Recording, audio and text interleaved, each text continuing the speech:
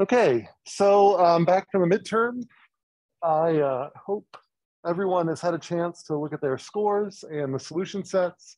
After you look at your scores and your solution sets and the individual responses, things like that, if you have any questions, feel free to let me know. Otherwise, kind of moving forward here, now we're sort of in the back half of the class where we've learned the basics of modeling. And so in this first section here, we're going to be talking about how to make these computational models more realistic, more complex. And so that's kind of this unit. And then after this unit, we'll then start looking at kind of case studies of where dynamical systems modeling has been used to gain insights into a lot of problems that many of them kind of relate to sustainability. And so we'll kind of see those examples. And that'll also help give us practice in building out these equations and how to model these things, which will be important as you go into your final project. As I mentioned online, looking to make sure that you've got your teams submitted by, I think it was by this Sunday. And so if you're having trouble finding team members, I encourage you to take a look at that Google spreadsheet, either reach out to people who've already put their names on there or put your name on there. If you've already put your name on there, go back to the spreadsheet and reach out to people who have added themselves. Otherwise, feel free to post on the discussion boards. Feel free to post on a Slack, etc. However you'd like to make those connections. So we're looking for teams nominally, shoot for 4 people. Really like to see mostly 4-person teams, but occasionally a 3-person team will be acceptable, but it'll be better for the experience if we can get them to 4-person teams.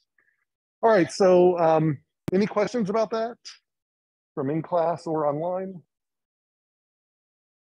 Okay, so in that case, then sort of moving forward, one of the first things we're going to do then is in Vensim and Insight Maker, we're going to do some basic embellishments where we're going to learn about units and lookup tables will kind of be our primary things today, and then on Tuesday, delays. And so let's see what that looks like. So both of these platforms have support for units. We haven't used them so far, but we've talked about this idea of dimensional analysis in the previous Moorcroft chapter, where if we specify units, then Vensim and Insight Maker can help sort of keep us honest in when we're doing these expressions. And so if we put an expression together and the unit doesn't come out to what it's supposed to be, then Vensim or Insight Maker will say, hey, I think maybe some of your logic might be wrong, or some of your units are wrong. Can you go and double check? And so it's a good thing for what we refer to as verification and validation. So the first unit that is we have seen is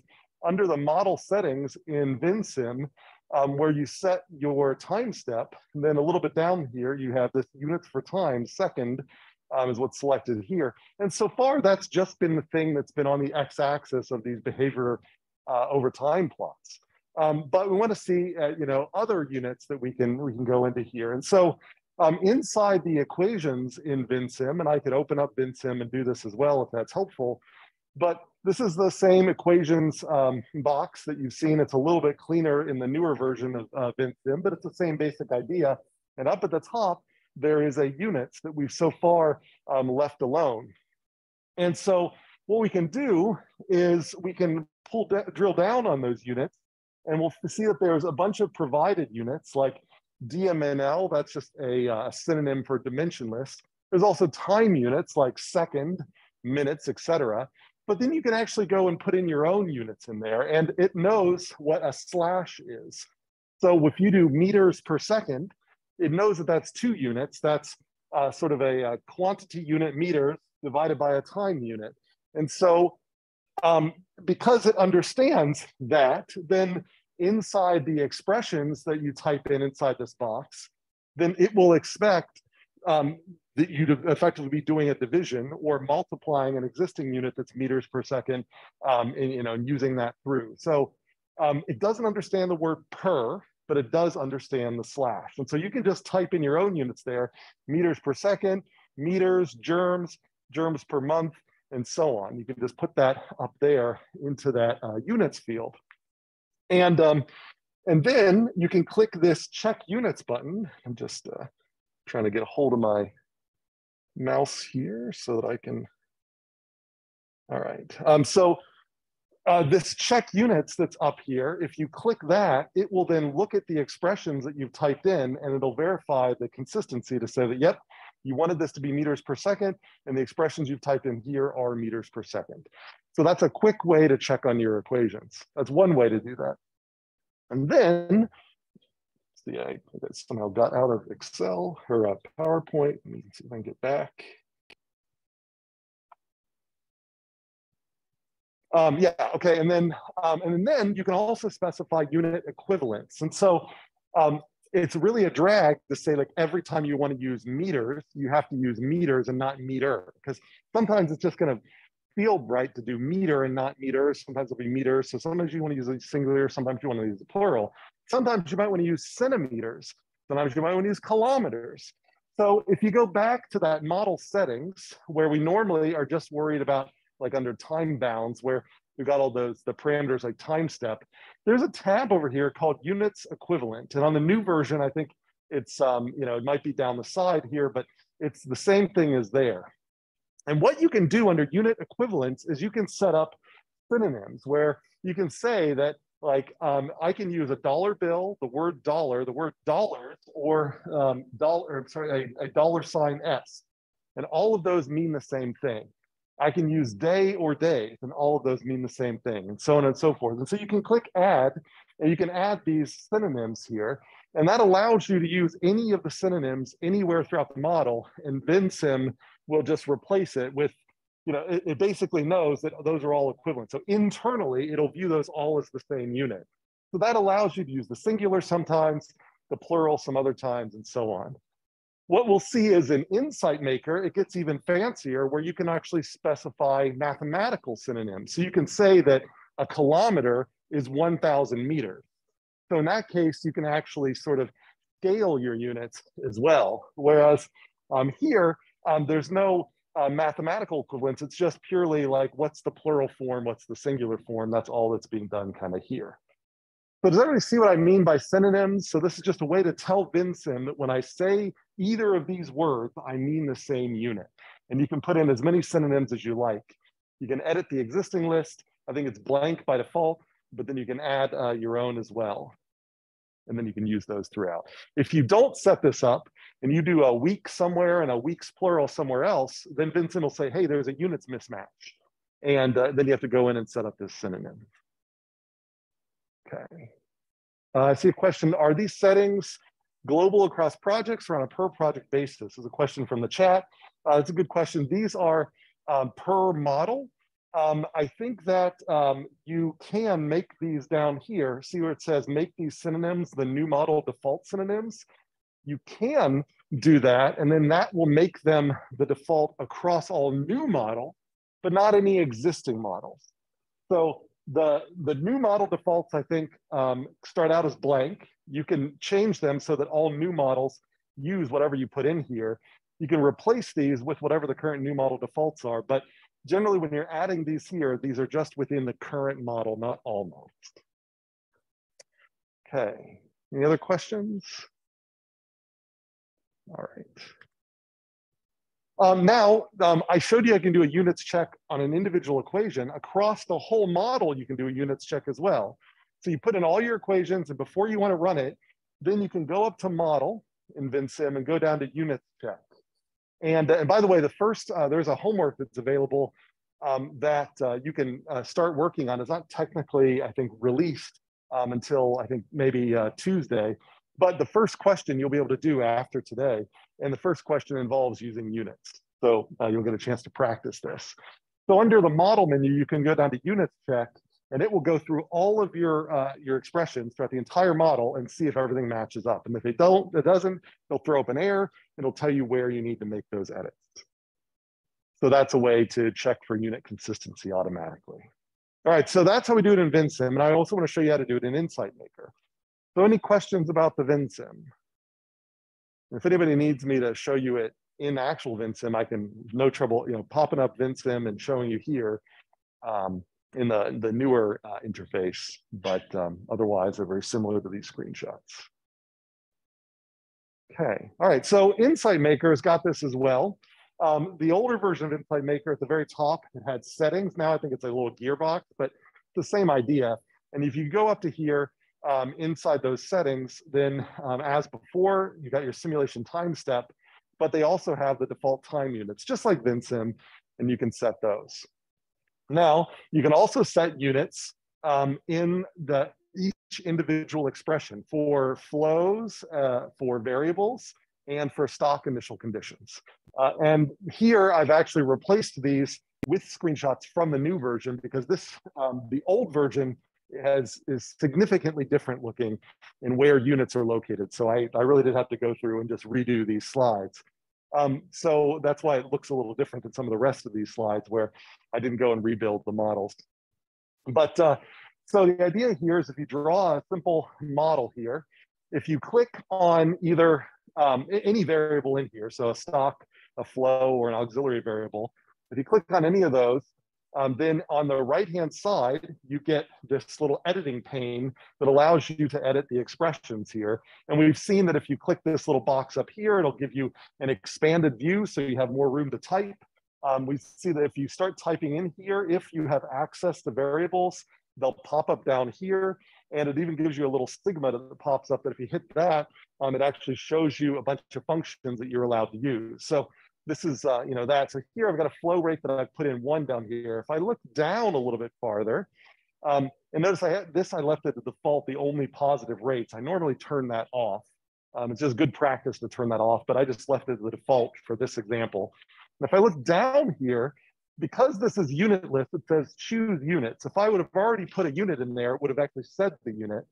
If I click on that choose units, it pops up a new dialog where it has a whole list of units that are already available inside Insight Maker. And so I've expanded some of these so you can't see them, but down even farther here, like this is a scrollable list. It's got like, it's got mass, it's got volume, so here we see distance, area, and volume, and here I'm only seeing distance, but further down it's got area and volume. Like I said, further down even than that, it's got things like mass, and it's got liquid units and all those sorts of things. So it has a bunch of units pre-built for you. And you can notice it's got millimeters, centimeters, and meters. So it's got actually the SI prefixes already bundled on there, and it knows how to convert among all those. And so if you use millimeters somewhere in a model and meters somewhere else in the model, it knows to scale those appropriately. And then up here, any units you've already used in the model, it just keeps track of because it knows you'll probably use those again. So initially this list will be empty, but this here I've already used meters and meters per second inside here. It understands the word per. It also understands a slash.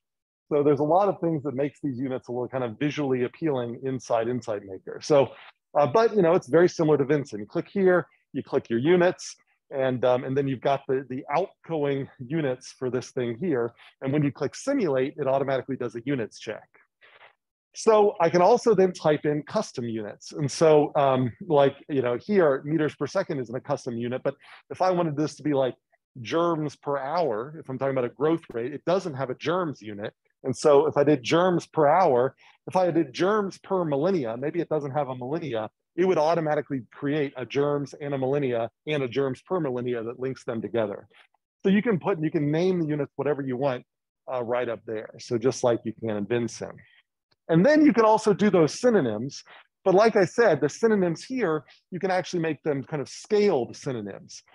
So if I go down in the unit box, this custom conversions, if I click on that, it'll bring up a dialog where I can then add in synonyms just like in Vensim, but I can put scale on them. So if I already have germ in my model, I can say a foreign germ is just 15 germs. And it'll know that everywhere I use foreign germ in my model, it will internally multiply it by 15 and replace it with germs kind of behind the scenes to keep everything in the same unit. Likewise, I can say that a foreign germs plural is just one foreign germ singular, that those are just a direct synonym. And then I can also say that germs plural is just one germ singular. So I can not only create the simple synonyms down here, like these 2 rows that I do in Vensim, but also these scaled ones up here. That's just really nice. And that allows you to do things like creating a kilogerm, a milligerm, a centigerm, et cetera. So does this make sense, this idea of the scaled synonyms for your units? Okay, any questions online about that? Okay, good. So what other things can we do here? Well, and let's say I'm looking at the flow here. So I clicked on this flow and it's brought up this thing here. And I've already said that flow is in meters per second. Like that's just the expected output for meters per second. So whenever I refer to flow in formulas elsewhere in the model, then it will be in meters per second. But then let's say I go to the internet and I look to see what should this flow actually be based on real world data.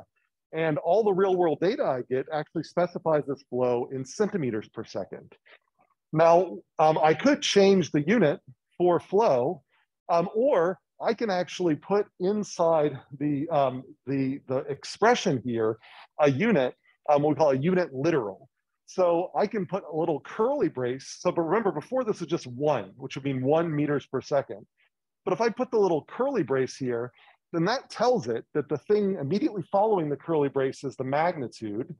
And what's going to come after it is the unit. And then another curly brace to close that out.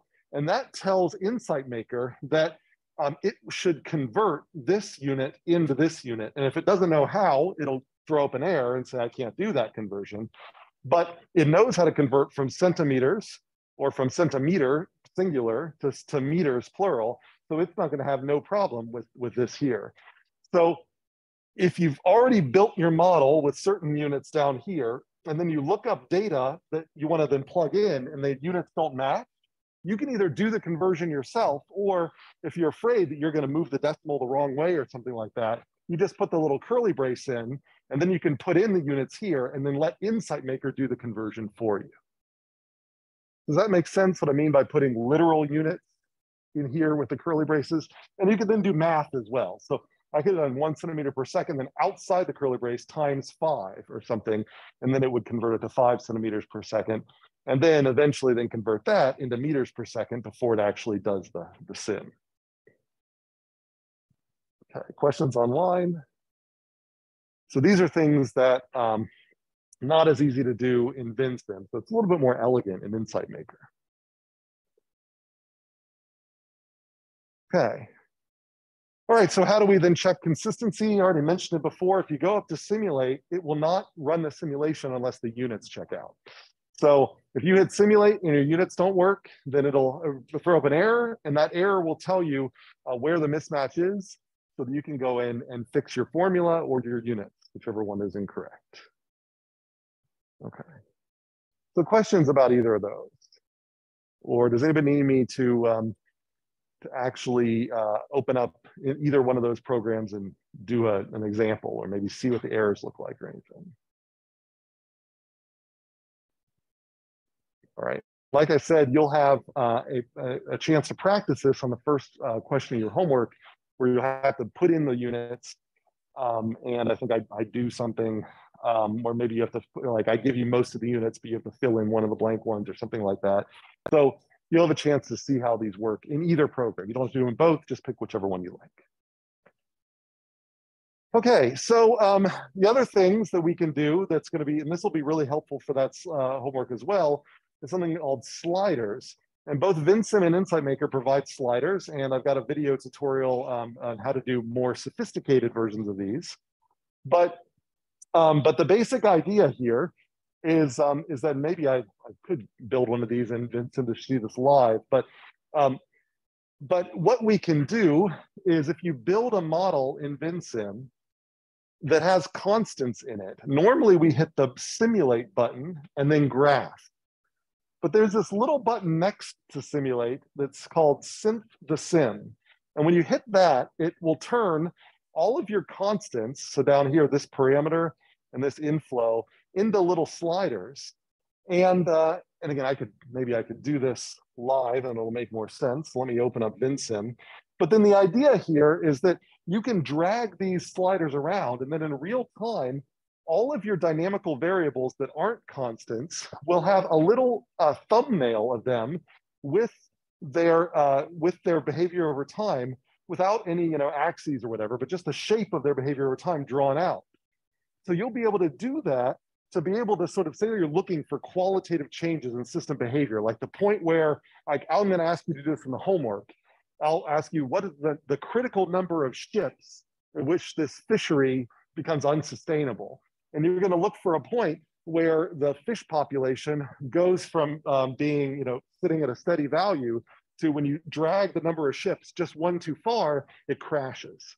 And so looking for that point where the fish crashes, that's a great way to just search for these parameters visually and then say, aha, without doing any of the math, that once I get up to 42 ships, that's exactly when the fishery crashes. So this fishery can only support 41 ships, as an example. I don't think that's the right answer there, but just as an example. So let me bring up Vensim here, and just so I can show you this real time, because it might seem a little abstract at this point. So, so I'll pull over. I have a feeling this is going to be a little big for the screen, so let me shrink it and pull it over here.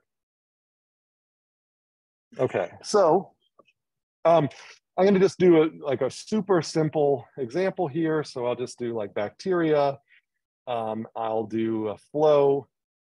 Let's call it births. I'll do an outflow, call it deaths. I'll do a, delete that guy that I didn't mean to put there. So then I'll do an auxiliary variable, which will end up being a constant called death rate, and maybe this one called birth rate. Connect these things up as we've seen before. Birth rate to births, death rate to deaths, bacteria to deaths. Stop me if you've heard this one before. Bacteria to births, maybe.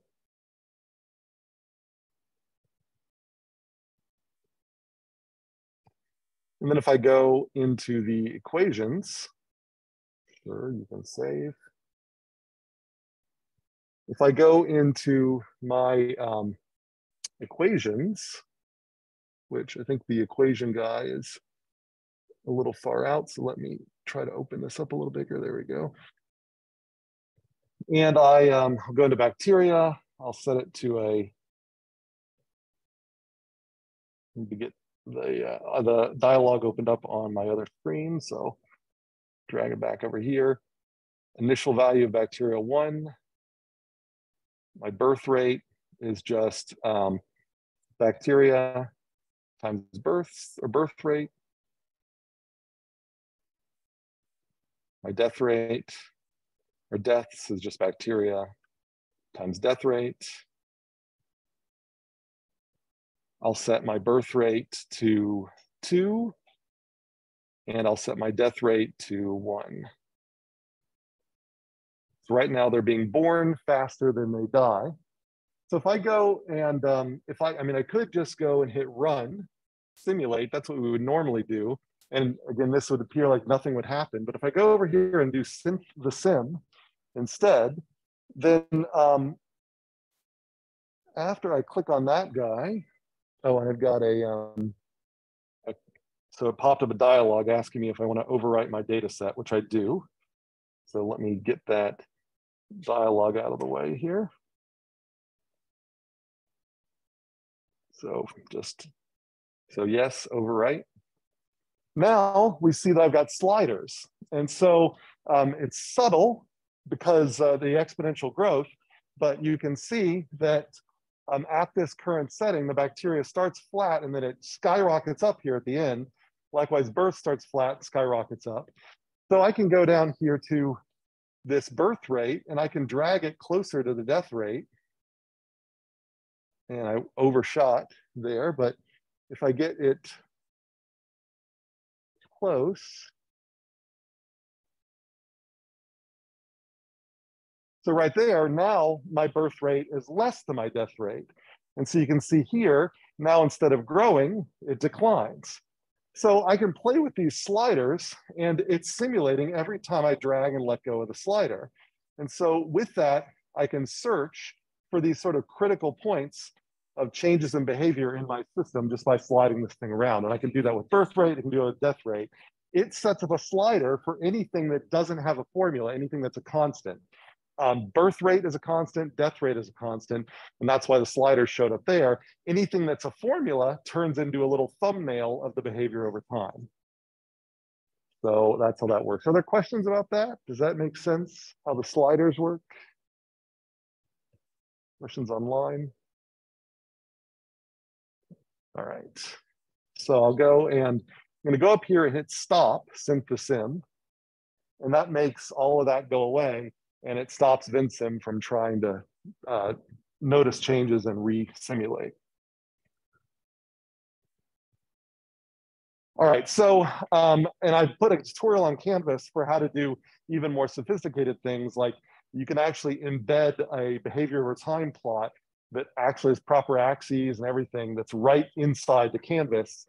And then as you drag the sliders around, it'll automatically change. And so that's a little more advanced. If you're interested in seeing how to do that, I've got a tutorial to show you how to do that.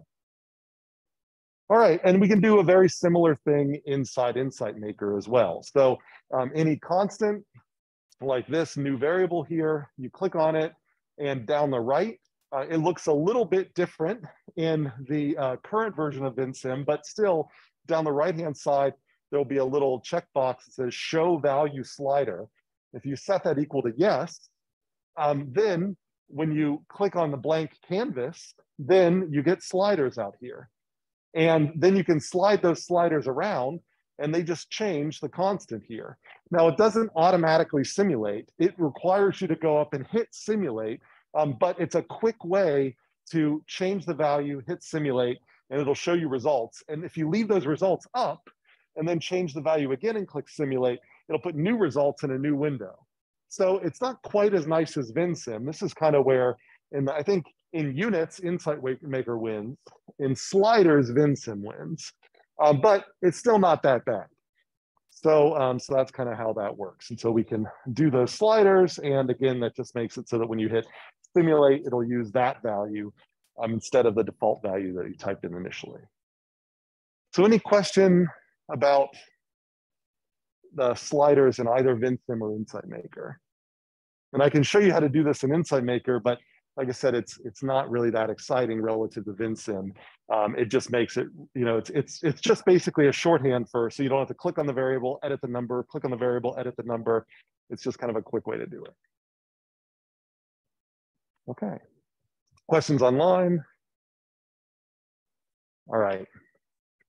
Okay, so I think the last thing that I want to cover today are lookup table converters. This is sort of the most sophisticated thing we're going to cover today.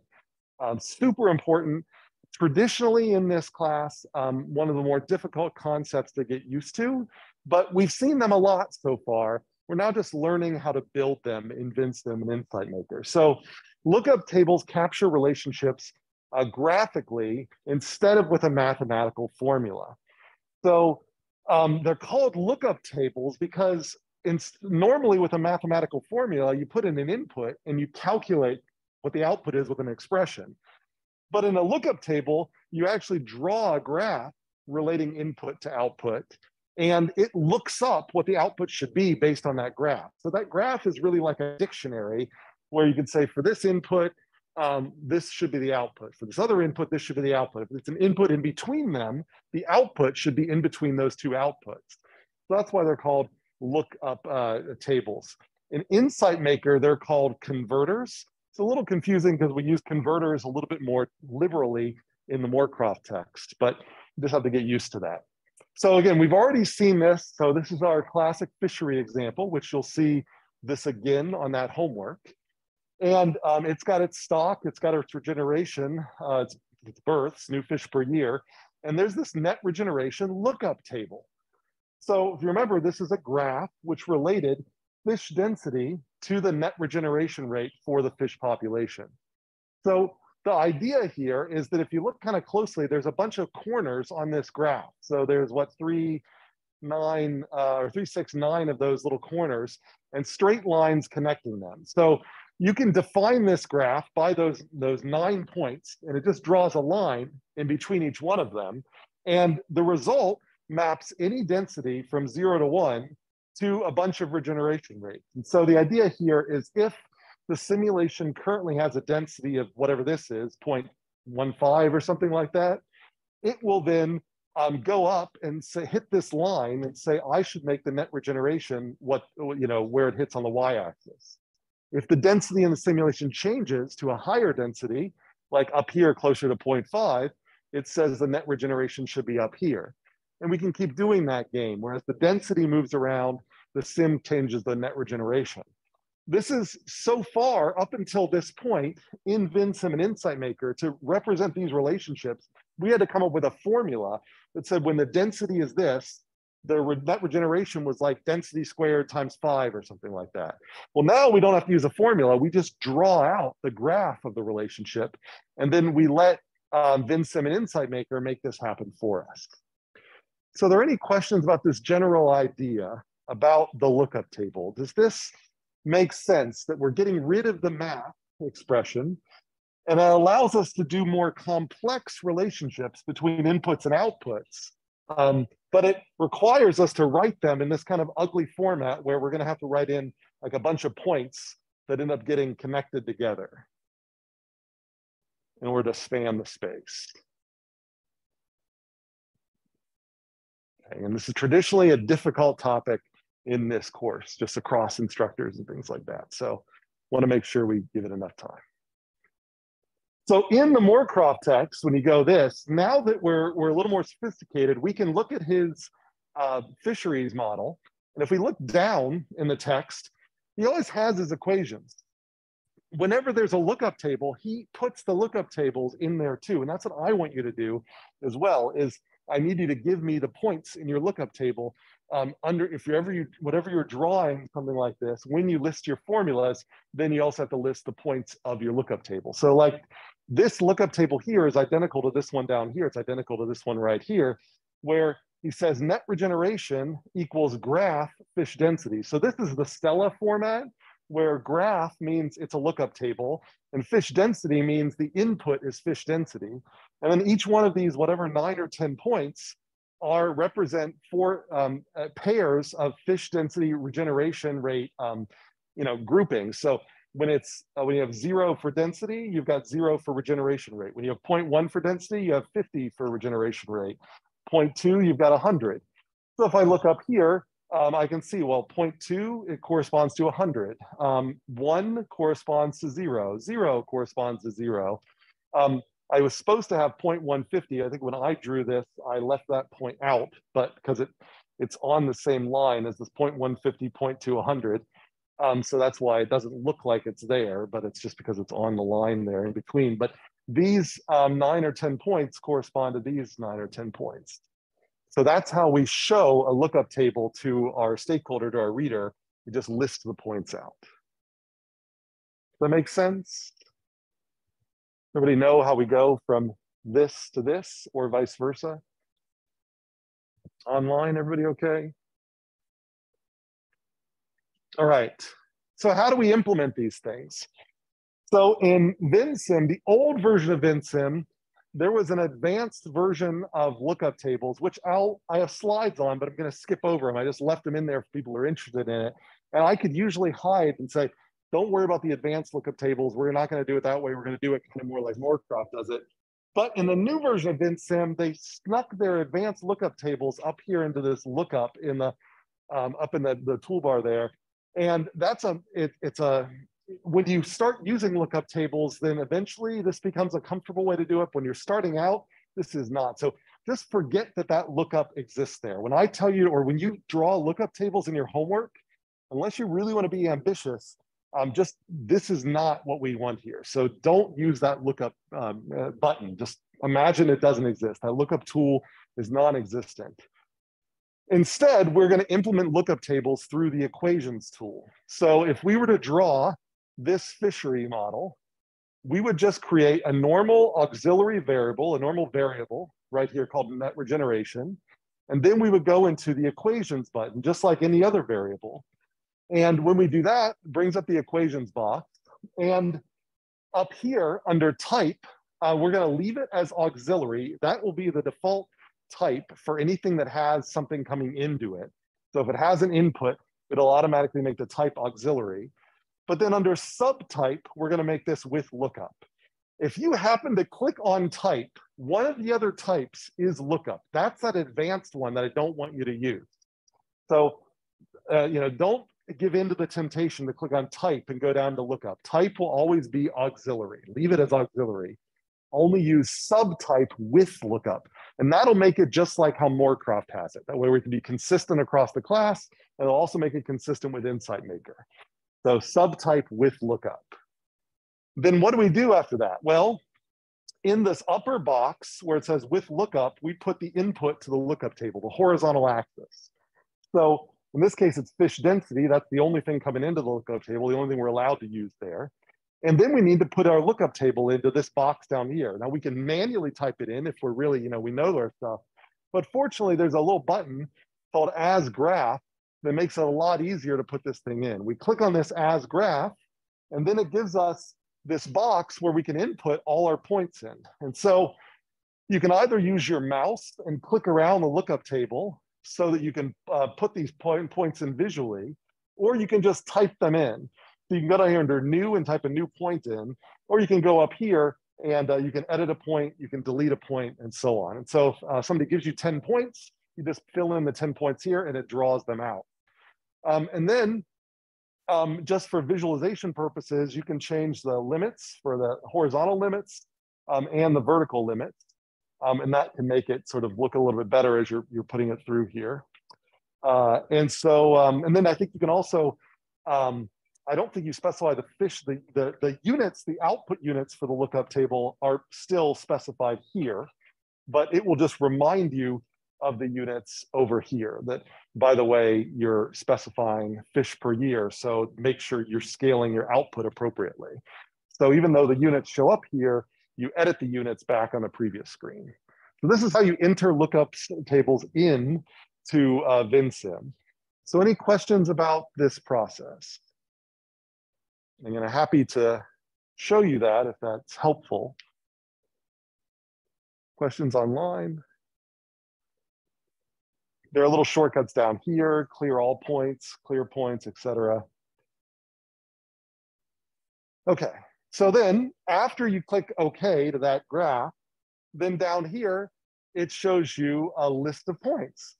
So it shows you over here, the first thing is going to show you the bottom point, the bottom corner of your graph and the top corner of your graph. That's just for visualization. Doesn't really mean anything.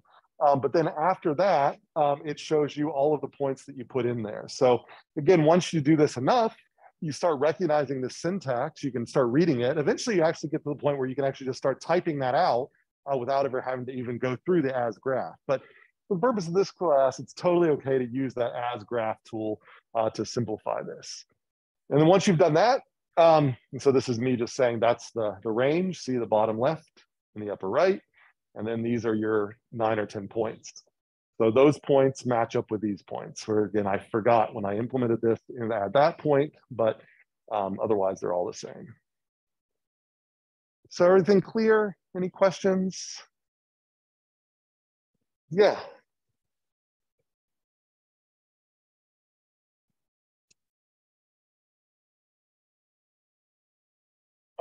So like when you're reporting it like in a Word doc, yeah, when you report your equations, I want you to tell me all of your equations, all of your initial conditions, and if you have lookup tables, all the points that are in your lookup table. Everything that someone else would need to hand draw your simulation and reproduce it. All right, any other questions? Great. All right, so with that, if I go and simulate this, I get something that looks like this, which matches what Morecroft got. So he plotted both the population and the regeneration rate, and his regeneration rate went up to 1,000 and mine went up to 600, like just the axes. So that's the reason why this little spiky thing is looks higher than this one. It's just the axis scaling, but otherwise I get the same results that he does. So I was able to re-implement, what he had in the book there, and you could too. All right, so that's Vensim. So how do we do lookup tables in Insight Maker? Lookup tables and Insight Maker are very similar. Oh, so right. I'm going to skip these slides, but just if you're interested in using that fancy lookup tool or seeing how to use type lookup to build things that look like this, where it's a little weird, where the fish density goes into new fish per year, and the lookup table itself looks like a constant going in, then you're welcome to try this out. But I'm going to skip this, but I'm just leaving the slides in there for you to have that info about how that works. Something else that I just want to mention is if you combine this with SynthTheSim, this or the other one, if you click on lookup tables while SynthTheSim is turned on, you can edit the lookup tables in real time. So that's kind of cool that you can drag those points around as the simulation is running. So I'm not going to ask you to do that, but I'm just letting you know that you can do that. Kind of a neat feature. So I'm just going to skip through those slides, those extra slides, so that we can get back to how to do lookup tables in Insight Maker. Or, sorry, we'll do advanced lookup tables and then we'll go to Insight Maker. All right, so advanced lookup tables in Vensim. So this, let's say I've got a savings account balance. What I want us to be able to do is have an interest rate that changes with time. So if we wanted a constant interest rate, so say our savings account balance had a 1% interest rate, we know how to do that.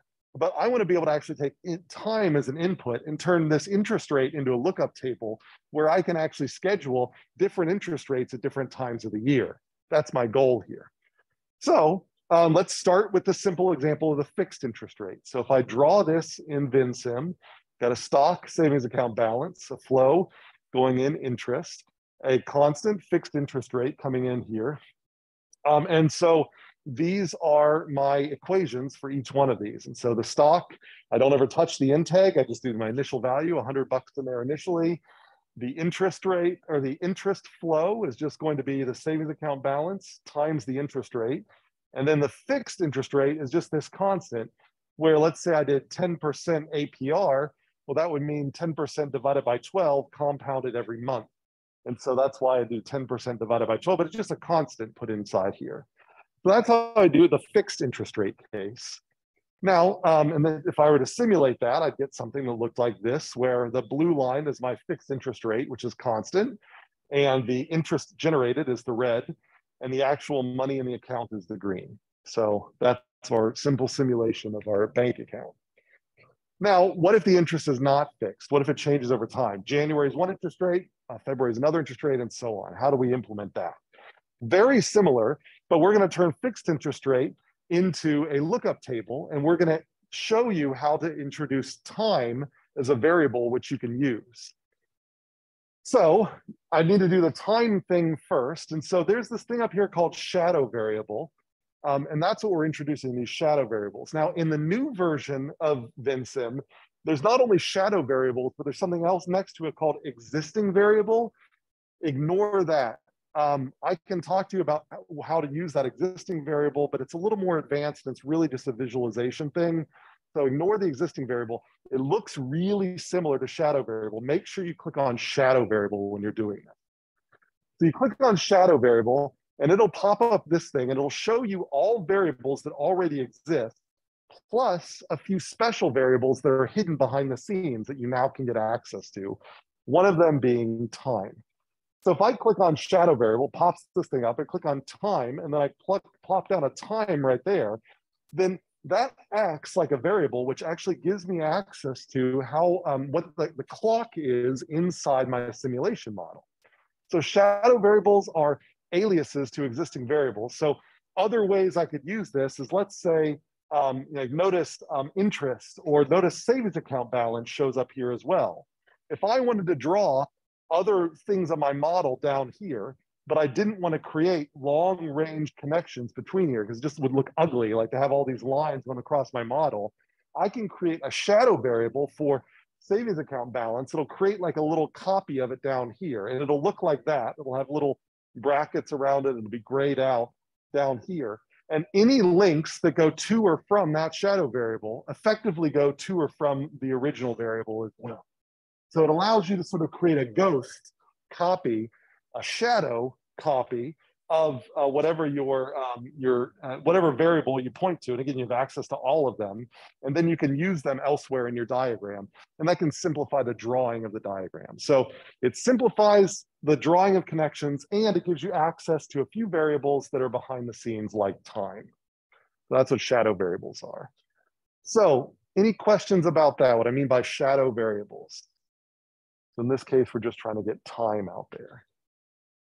Questions online too? Okay, so I've got access to time. So this is just like, it's whatever unit you put your time units in. Let's say you put your time units in as seconds, and this would be seconds since the beginning of the simulation. That number comes out of time, and then you can make use of it. So what I can do now is go into my new variable interest rate instead of fixed interest rate. I change it, it was an auxiliary, but I do the with lookup again. And time now shows up as one of my inputs, as I would expect, since I drew it as an input coming in here. I again change this to be with lookup based on time. And then under my as graph, I can create a schedule of interest rates. Now, in my case, I set my time unit in this case for months.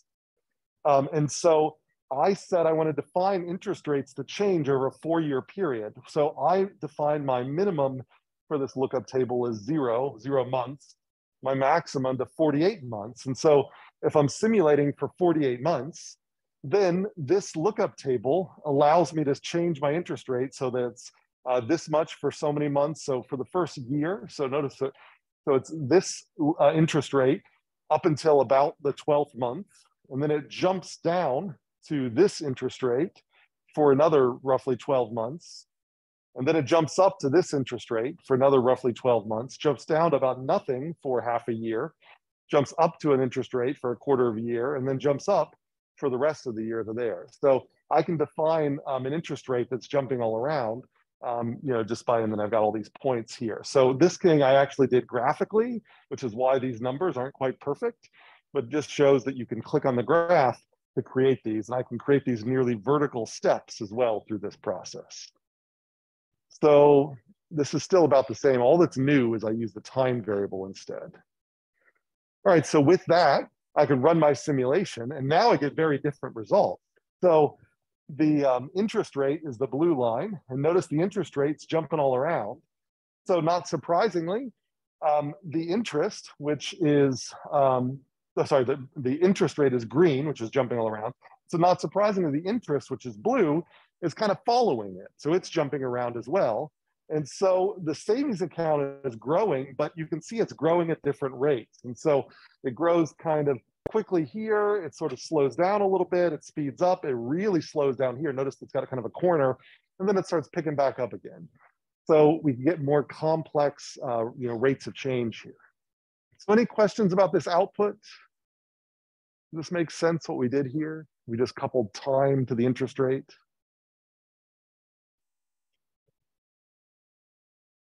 Okay. All right, so how do we do that then in Insight Maker? So this is the old interface, but basically the controls are in the same place in the new interface. So it's easy to find them. They're just, all the names are the same and they're roughly the same positions. You go up to add primitive and you go down to add converter. Remember, converter is their name for lookup table in Insight Maker. It creates this differently shaped box here. And on the right-hand side, when you click on it, then it's got all of the information about the lookup table. In the new version of Insight Maker, it actually puts the lookup table right here on the right-hand side. In the old version, you had to click on a little equal sign and then it would blow that up to edit it. But you can actually edit right on the right-hand side here. So, but it's got a couple of settings that I want to focus on here. So one of the things here is under input source. There are shadow variables in Insight Maker. They're called ghost primitives, but time isn't one of them. The only ghost primitives in Insight Maker are just to make copies of everything else that you've drawn. It's not to get access to these hidden ones. Time is the big hidden one, and it knows that you'll frequently want to build lookup tables that use time as an input. So when you pull in a lookup table or a converter, right here on the right under input source, if you've connected things to it, this will be a drop-down box. And you can either select time as the input or one of the things you've drugged and connected to it. So that's all it is there. So we can default to time for this problem. And then notice it had this weird thing called interpolation. It defaults to linear.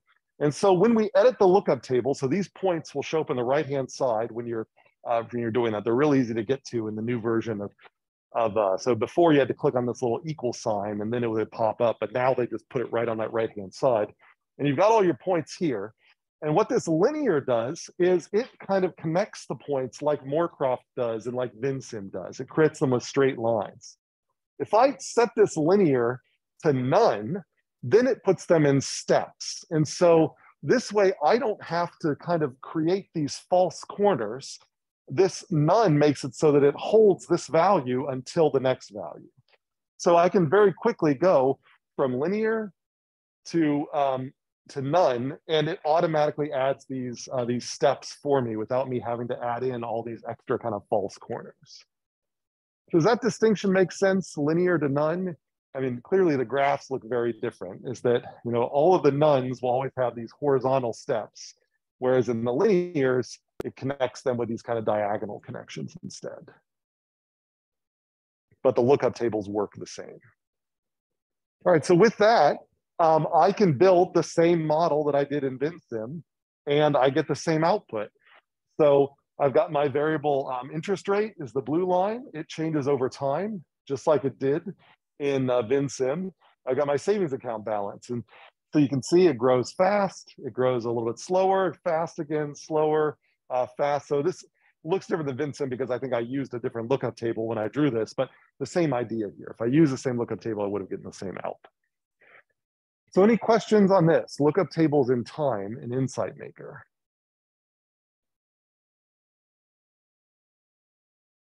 Okay. All right, now you can also do, as I said before, lookup tables based on inputs. So if I instead was to link savings account balance into the interest rate, under input source, I could select savings account balance instead of time.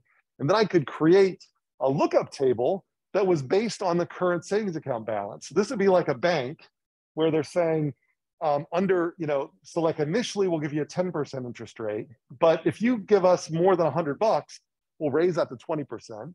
And that will keep going up so that when you're like $200, it'll max out at a 50% interest rate. No bank would do that, but you kind of see where I'm going with this. But if you end up getting more than $500 in your account, we'll bring it back down to less than 10%. So this is a thing where now we're making the interest rate depend on the savings account balance, not on the time. So that's another thing we can do with this lookup table. And by doing that, we can simulate and we get, like, here's the interest rate. You can see it.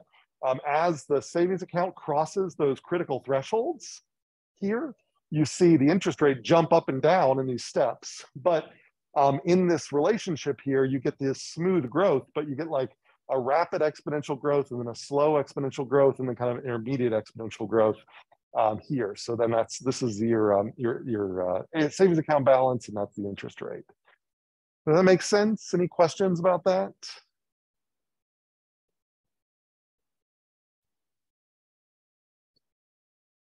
Okay, questions online?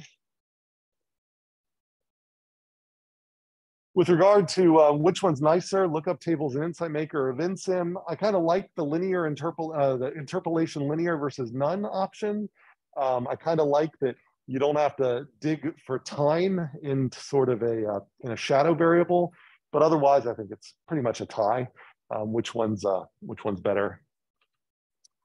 So, all right. So those are the three big things that I wanted to show you. Not a whole lot here. I think I gave myself a little bit more time because I wanted to make sure I could demo them. So before I do any of this sort of summary stuff, does anybody need to see any demos of those in Vensim or Insight Maker? Because I had the time. So I got here a little late. I was afraid I was running low on time, but looks like I had plenty. Anybody online, any other questions or need me to see something demoed? Maybe I actually do want to bring up, let me at least show you briefly, because it is a different interface, um, the Insight Maker version of these things.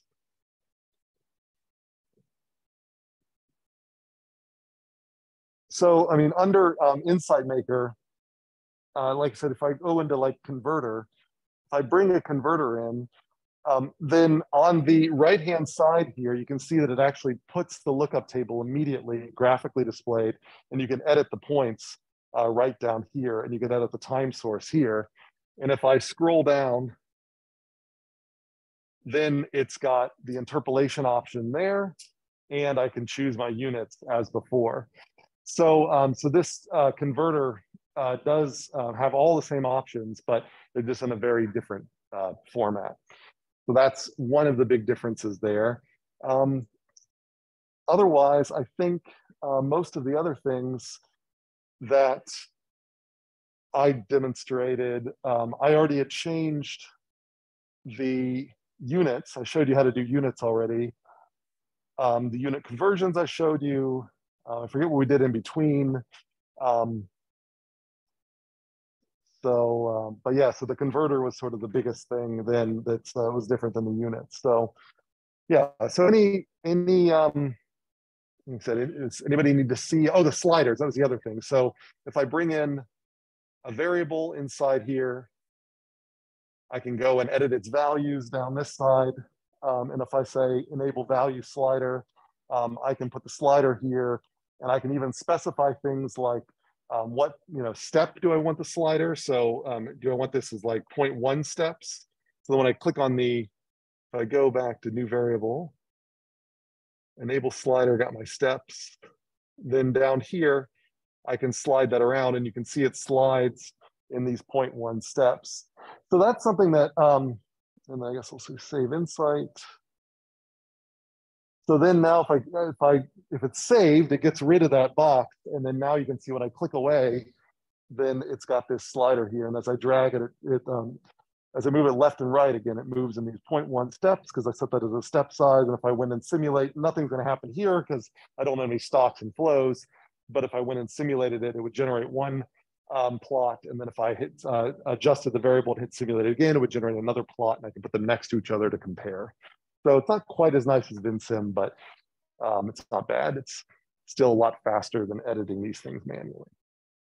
So, all right, so those are the kind of the biggest differences between the old Insight Maker and the new Insight Maker. So you feel good about that?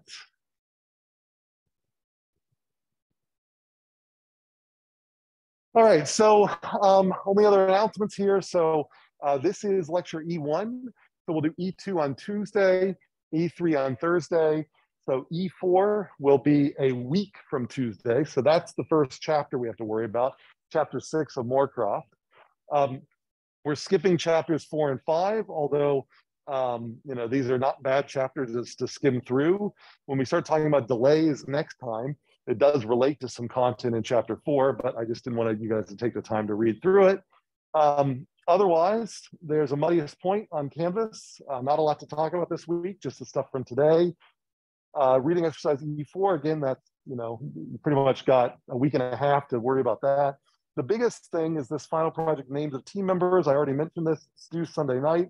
It's an individual assignment. Every team member has to submit it. That way I can make sure everybody agrees on who's in their team. Once you do that, I'll create groups on Canvas. And then every other deliverable after that will be a group assignment. So about, I don't know, a week or so after that, you'll have to submit a very short, 1.5, 2 pages max, a proposal where you're basically, and you can look online in the project proposal module for information about, or the final project module for information on the proposal. But basically, you say, this is the system I want to model. Give me a paragraph. Why is this a good system? These are the variables that I think there might be more, but these are the ones I definitely think are involved. It would be great. I think I actually might require it you'd have a basic causal loop diagram to say, not only these are the variables that are involved, but in my conceptual model, this variable has an impact on this variable has an impact on this. And so those are the things that I'm going to have to model. So that goes into your project proposal for me to review that, see if it's overly ambitious or too simple and so on, and give you some advice on that. And then after that, I pretty much leave you alone. But we do have a couple of times where we'll use time in class that you can use to work with your group. And then we also have a check-in assignment where you'll show me a basic simplified working version of your model, but that's not for quite a while. And then otherwise, assignment E2 is available. You can do question 1 purely based on what you've talked about today. Question 2 will require what I'm still talking about on Tuesday. So any questions about process going forward? Questions online?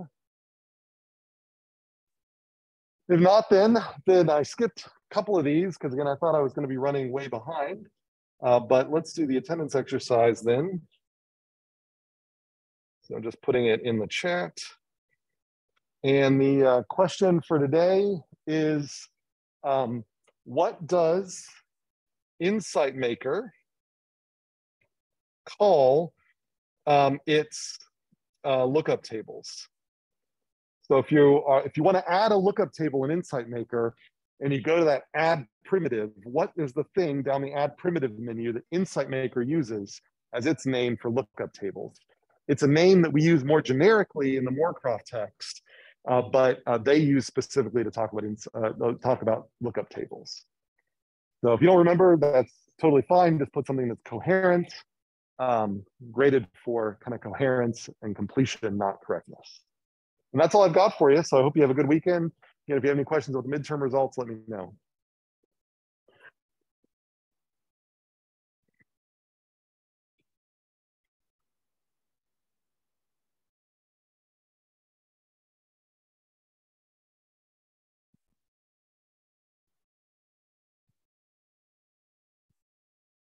Any remaining questions online?